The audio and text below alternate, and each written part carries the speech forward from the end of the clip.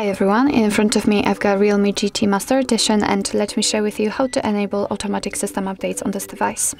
So first of all, let's enter the settings, and now we have to scroll down to the very bottom and tap on additional settings.